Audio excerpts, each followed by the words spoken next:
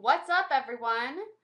We are going to go through our sample A test key right now so you guys can kind of figure out how to do this lab and what you need to be recording on your lab document. So this is our lab right here on the screen. You just have to find it from your Explore Learning tab. We're going to grab sample A, throw it into our holder over here, and then there's 4 tests we're doing. So we have carbohydrates, proteins, lipids.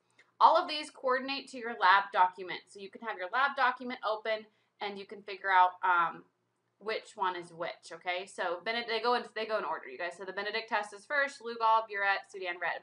On your lab sheet, you're just writing for the results if it's a positive or if it's a negative, okay?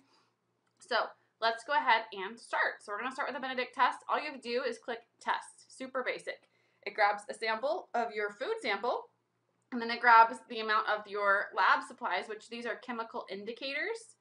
So when we add chemical indicators to foods, what they do is change colors. And when they change colors, that's how we know that that food is present. So the Benedict test for simple sugars, okay, which are carbohydrates, are simple or monosaccharides. We can see that on our test key right here. So this you can find in the Dropbox for your lab. But the test key, it tells you right here, for a positive result on the Benedict test, it turns to orange in the presence of monosaccharides. So in your lab sheet for this first food sample, A, you would write a plus sign, okay? Then we would go into our next test. I'm going to just do the next 3 tests in a row, and then we'll fill it out on our lab document also. Okay, so we've got our lab document open right here. So we know the Benedict test, it turned orange, so you just put a plus sign in there. Whoopsies. A plus sign in there, okay?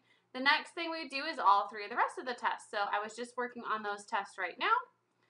We did the Lugol test, it turned brown. We'll do the Burette test.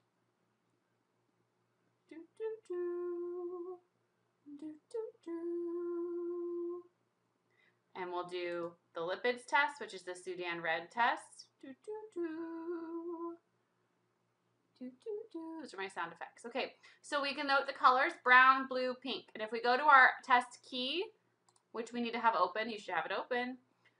For the Lugol test, if this sample contained carbohydrates that were complex, so polysaccharides, it would turn dark purple. Ours turned brown. So on your lab document, you're going to put negative because it did not turn purple.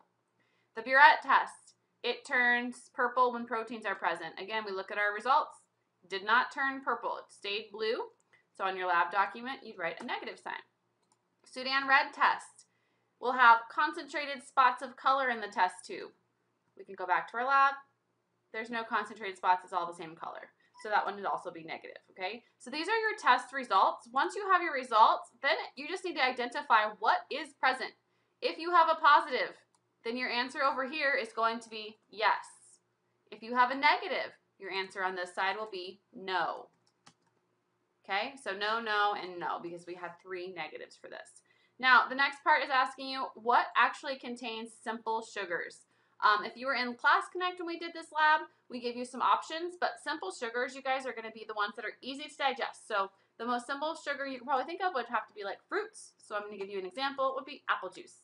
Apple juice has very simple sugars, and it's going to have everything that we need, okay? For this, it does not contain complex carbs. It doesn't contain proteins or lipids. So apple juice is just simple sugars, okay?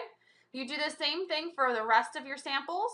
And then at the bottom, notice there's some empty columns, and you just fill those in. That's in the directions right here.